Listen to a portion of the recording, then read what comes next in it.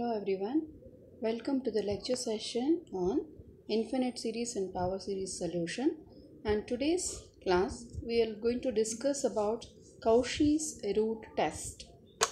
This is the test we are using in order to check whether the given series is convergent, divergent or not.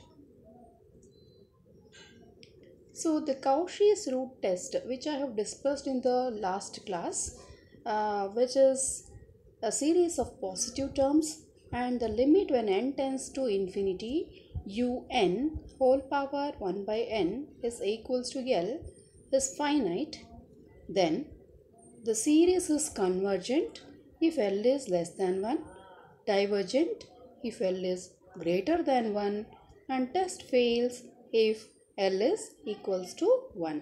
So you can remember easily, when L is less than 1 it is convergent, greater than 1 it is divergent, and the test fails when it is equals to 1. So some of the standard limits we are having, which also we have discussed already, that is limit when n tends to infinity n to the power of 1 upon n is equals to 1, and the second point is that limit when n tends to infinity 1 plus 1 by n to the power n is e, which is a standard one, that is 2.7 or something. And the third point is limit when n tends to infinity 1 plus x by n to the power n is equals to e to the power of x. So these are the standard limits which we will be using in order to solve a problem. Okay. So coming to the problem, find the nature of series, that is sigma when n is equals to 1 to infinity a power n square into x power n, a is less than 1. So whatever has been given inside the summation, which can be assumed as un, where a is less than 1, and even if the summation they have not given the limits for n is equals to 1 to infinity, also it is understood it is from 1 to infinity, and inside the summation what function they have given has to be assumed as un. Now consider un as this function and raising to the power of un by 1 upon n on either side. So let's see what happens. Un to the power of 1 by n, if you take, it will be a power n square to the power of 1 by n and x power n to the power of 1 by n. So it will become a power n square divided by n, where n and n square is cancelled, you get it as a power n. And whereas in the second one, x power n to the power of 1 by n will give us x to the power of n into 1 by n, where n and 1 by n gets cancelled, we get it as x power 1, which simply can be written as x.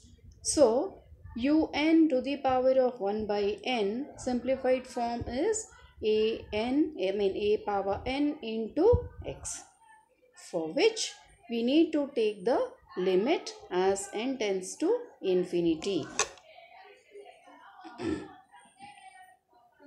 So when n tends to infinity, un to the power of 1 by n, we get limit as n tends to infinity a power n into x. And here we can observe one thing. In the initial condition, they have given one condition, a is less than 1. So when it is less than 1, what happens? It will be almost tending to 0. They have not given it as negative. It is just less than 1. Okay. So when it is less than 1, what happens is it will be almost equals to 0. Like when n is tending very large, and when it is power is for a smaller number like 0.001 or something like this, whole power infinity means it will be double of it. That means like to the power of, like for example, if we are taking and n is less than 1 if we have taken, and where a is also less than 1, so sorry, n is infinity and a is less than 1. So when we take a is less than 1 means anything between 0 to 1 we can take it. Supposing if you are taking it as 0.1 and whose power n is infinity, let us take a larger number. Like if you are taking n as 2, it will be 0.1 whole square, we get it. A whole cube, if you are taking 0.1 the whole cube, that is 0.00, like that it will come. So when n is very large, like n is 100, so we are getting 0.00000, like that we will be getting it.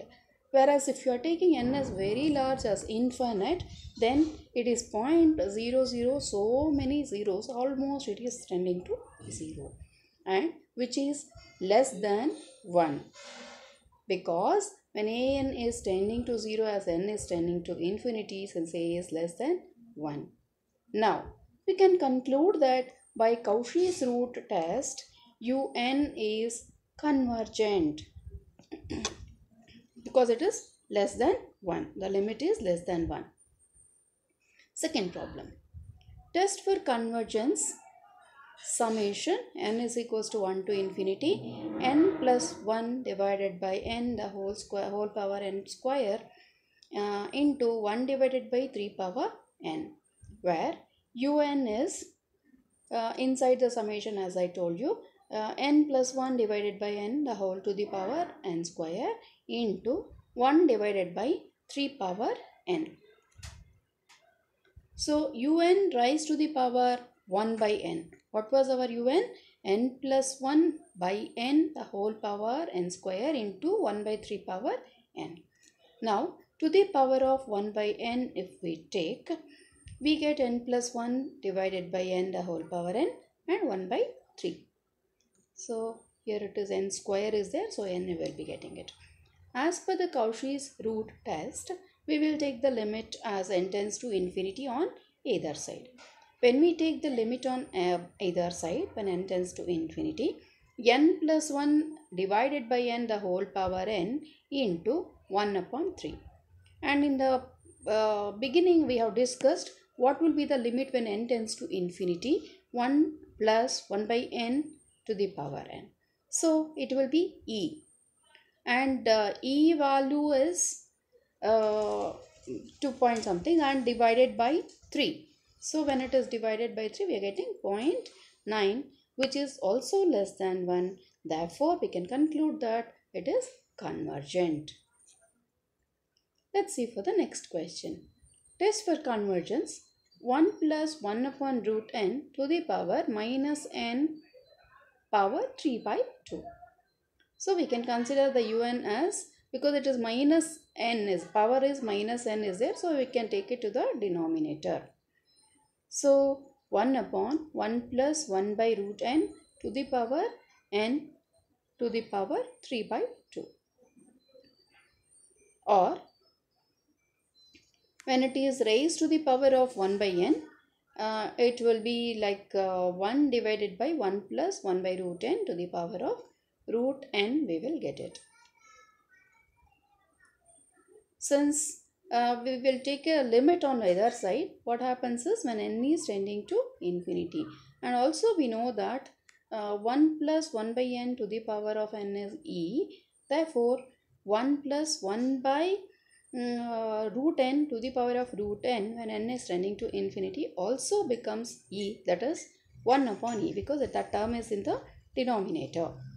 And e value is 2 point something. 1 upon 2.7 if you are doing, it will be 0.367, which is lesser than 1. Once again, this is also a convergent series. Second one. Test the next problem. Test the convergence of un is equals to n square divided by 2 power n. Instead of giving in the summation form, they have given directly as un. Okay, now un is equals to n square divided by 2 power n, that we will consider, and raising to the power of 1 by n as it is, n square divided by 2 power n the whole power 1 upon n is n power 2 by n divided by 2.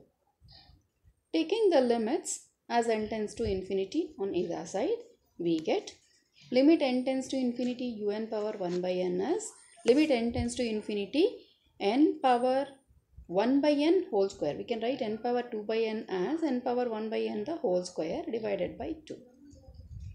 And this will be equals to half. So again it is lesser than 1. Hence by the Cauchy's root test, it will be a convergent. Let us see the next one. Test for the convergence of sigma n plus 1 the whole power n into x power n by n power n plus 1, where un is considered as this one. So now what happens? N plus 1 the whole power n into x power n divided by n power n plus 1. And when it is raised to the power of 1 by n, that power will go for both numerator, that is n plus 1 power n also will go and x power n also will go. It will get cancelled. And in the denominator, we get n power 1 plus 1 by n, which can be also written as n plus 1 divided by n into 1 divided by n power 1 by n into x. And let us take the limit as n tends to infinite. When we take the limit as n tends to infinity, and we can take it in the numerator, that is 1 plus 1 by n divided by n to the power of 1 by n. And 1 by n means when n is tending to 0, when n is tending to infinity, 1 by n will be tending to 0. So 1 divided by the denominator also, it will become 1, is x. We are getting the value as x. So what to do now? It is convergent if it is less than 1. It is divergent if it is greater than 1.